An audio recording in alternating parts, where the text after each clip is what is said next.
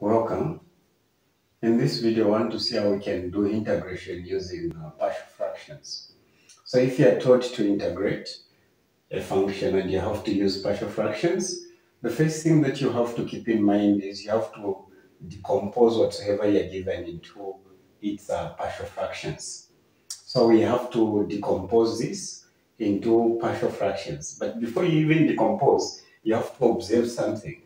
Here, the power in x is the highest order of x here is 2. Here, the highest order of x is 1. We have x to the power 0, x to the power 0, x to the power 1, x to the power 2. So if the power there, if the power in the denominator is more than the power in the numerator, then you can proceed to do your partial fractions.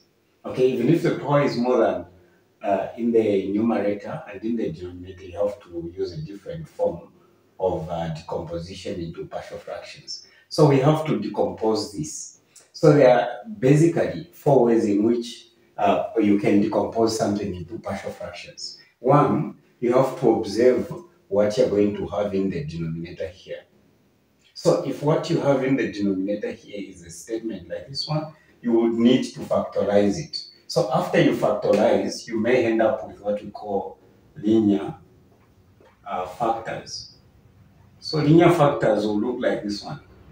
We'll have something there, then here we may have maybe x plus 1 and x maybe plus 3. These are linear factors. These, if you try to decompose, if the denominator looks like this one, you try to decompose into partial fractions, these will span out like this one. You're going to have a, then this one, x plus 1, plus b, and x plus 3. So if your denominator, after you factorize, looks like this one, your partial fractions, or the fractions that were added in order to come to this, will look like this. Then we can also have another form of factors here, if we have what we call quadratic. So we can have quadratic factors there. So factors that are quadratic will appear like this. We may have maybe x plus 1 in the denominator, and there somewhere we have x squared plus 2. If this is what you have, then the partial fractions that were added will appear like this one. A, x plus 1. Then here we are going to have plus. Then here, because we have square, we are going to have b, x plus c. If we add to the power 3, we are going to have to the power 2, to the power 1, then plus d. Then you maintain this one here, you maintain the quadratic factor there. This is when, after you factorize what is in the denominator here, you end up with quadratic factors, and quadratic factors will look like we are going to have x to the power 2, we are going to have x to the power 3, and so on. Okay, apart from this, we can have where the factors are repeated. Okay, repeated factors. So if what we have are repeated factors, we are going to have something that looks like this. Maybe we have also x plus 3, then to the power 3, then on top there will be some number like what we have there. So these, if you try to decompose them into partial fractions, you're going to have a over x plus 1 plus b. Remember, these are multiplying 3 of them because we have to the power 3. So we are going to have b x plus 3 plus c x plus 3 to the power 2. Here the power is 1 plus d, then x plus 3 to the power 3. Okay. So if what you have are repeated factors like this, the repeated factors will span out like this when you decompose into partial fractions. The other components that you need to keep in mind is if the power in the numerator, if the power in the numerator there, the power in the numerator is equal or more than the power in the denominator, then there you would need to use the long division. You're going to divide, maybe you end up with 1 plus, then you put your remainder here, then you're going to have something here that you can factorize. Then this, because you'll be able to factorize, you apply partial fractions again here, and they may fall into any of the three categories here. So now, we need to observe what is happening on the denominator there so that we can pick if the partial fractions will look like this, or if they will look like this, or if they will look like this. But we can clearly see that we are not going to use a long division so that we end up with something like 1, or we may end up with a function. Then the remainder you put it there, and you factorize the denominator that is there. So here we are not going to use this one because the power in the denominator is more than the power in the numerator. So the next thing that we need to do is to factorize what is down here so that we see the kind of partial fraction decomposition that we may end up with if we are given something like that. So let's see, we factorize this one. We have 3x squared plus x minus 4. So we can factorize this one. The product of the factors will be a multiplied by c, which will be negative 12. Then sum is equal to the coefficient of b, the coefficient of x, which is b. Okay, so here we can clearly see that it's 1. Then we have to look for two numbers, which when we multiply, we get this. When we add, we get this. Normally, you look at the factors of this number here, but you have to try them both positive or negative. Clearly, you can see that here we're going to have 4 and negative 3. So the next thing that you do here, you attach x, and replace them here. Okay, you are not going to change anything there. So we are going to have 3x squared minus 3x plus 4x minus 4. Then you can factorize now by grouping. Here you can group these two. You can group these two as well. So what are we going to do here? We can factor out the 3x there. 3x. Here will remain with x minus 1. Here we can factor out a 4. There's a plus there. We will remain with x minus 1. We can see that this is common. We can factor it out. X minus 1. Then 3x plus 4. Once we do this, this statement here in the integral will appear like this now. We have 5x plus 2 over x minus 1. The reason why we are factorizing here is to make sure we know how our partial fractions will appear like. And clearly we can see that we have linear factors, so the partial fractions will spin out like this one. Okay, so here we can now change this to partial fractions. We can now convert that into partial fractions because we know that we have linear factors, so the partial fractions will appear like this. So we are going to have 5x plus 2 over x minus 1, 3x plus 4. Okay, these guys are going to spin out like this. So we are going to have a over x minus 1 plus b over 3x plus 4. Now here again, we need to remove the fractions. So how do we do that?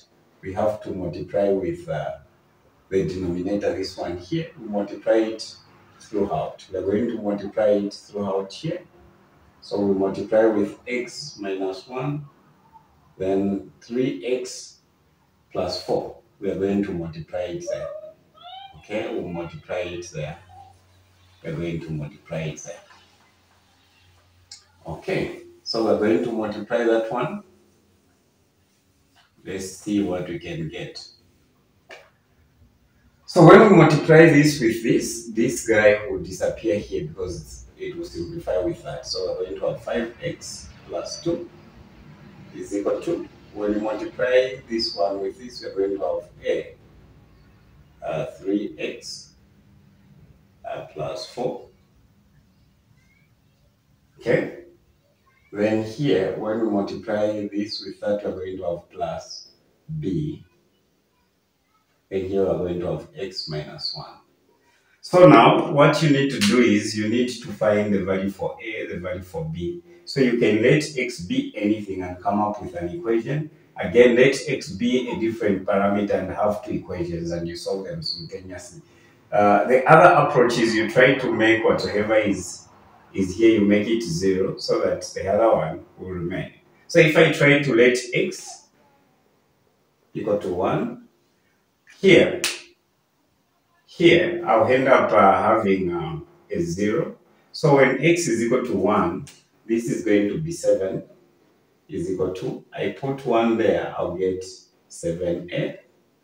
Then here I'll get a 0, which is what I wanted. From there we can divide, and A will be equal to 1. So we know the value for A, it is equal to 1. We know the value for A. The next thing that we need to do is to find B. So how do we find B? We can say let X be 0 so that we can come up with an equation. You assume numbers that are reasonably small so that it will be easy for you to solve. Okay, so if X is equal to 0, we are going to have 2 is equal to A multiplied by 4 plus negative B. Because here we're going to have negative 1, so we're going to have negative B. Can we put it there so that so B minus 1. We have let X to be 0 here. X is equal to 0. We are going to have something like this. So we are going to have 2 is equal to 4A minus B. But we know the value for A, so we can put it there. So we're going to have 2 is equal to 4, 1, then minus B.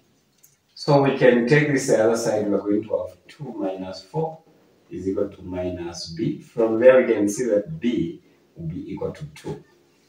Okay. So our partial fractions will have A is equal to 1 and B is equal to 2. So we need now to replace that in the integral and try to integrate. We need to replace that in the integral and try to integrate. So now, normally when you're given to integrate using partial fractions, whatever you're given, you need to change it into partial fractions. You need to change it into partial fractions, and from there you can integrate. So our statement looks like this one. Our statement now looks like this one. Integral of A, what is our A? 1 over x minus 1 plus, what is the value for B? 2 over 3x plus 4. These guys here, and put them in brackets. We are integrating with respect to x. Now, what we have here, it's a polynomial, so we can integrate each monomial. Then at the end of the day, we simplify them accordingly. If we are adding, we add them. If we are subtracting, we subtract them. Okay, so I can integrate this one plus the integral of this one plus until I exhaust all the monomials that I have there.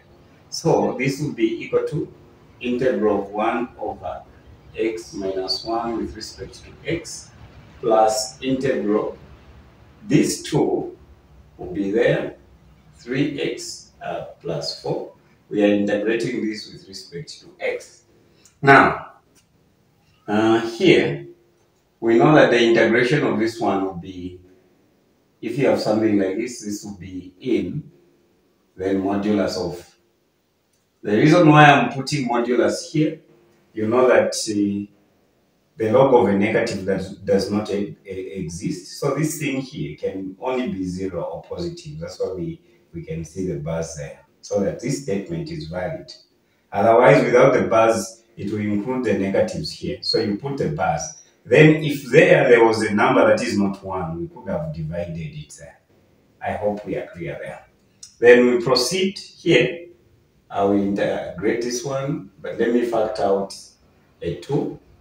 Then here we are going to have 3x plus 4 dx. I will proceed to integrate this one, but if you have a number there, you can pull it out of the integral symbol and you end up having that. So this would be equal to in x minus 1 plus 2, then in modulus of this 3x plus 4. Remember, logarithm of a negative does not exist, but you see what is there. If there is a number which is not 1, you divide it here. So you have to divide. And every time you integrate without limits, we are integrating without limits here. So you have to add the arbitrary constant. So now you can continue and simplify this further. You can take this one here, and since you are adding, you can multiply the two statements using laws of logarithms. But even if you end here, you'll be given 4 marks. So thank you for watching.